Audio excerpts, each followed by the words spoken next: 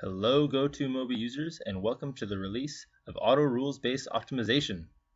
We are very excited to offer this feature to the platform and know it will greatly help with the performance of your campaigns.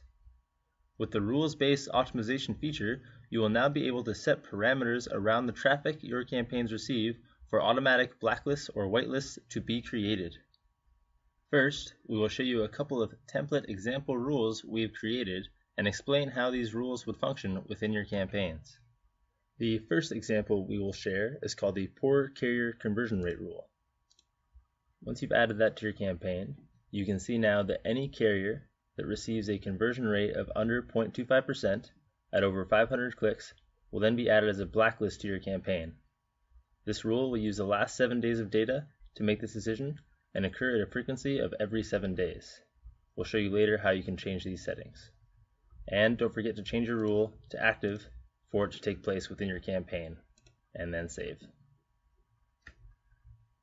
The second example of a rule we will show is one that we felt could commonly be used within a utility app install campaign.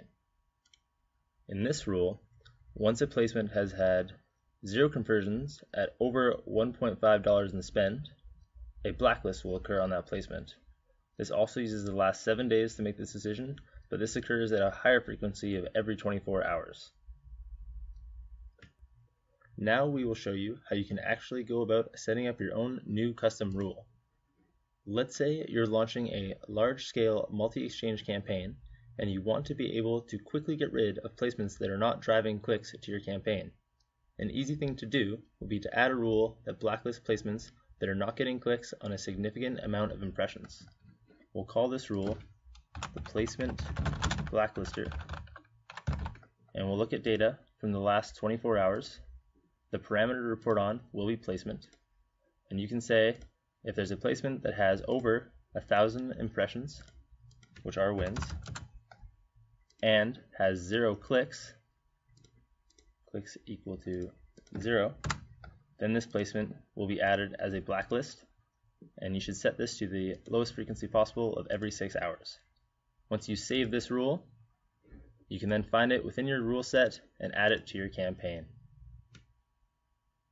There is no limit to how many creative rules you can come up with to help your campaigns. We hope that you can use them to greatly improve your overall performance.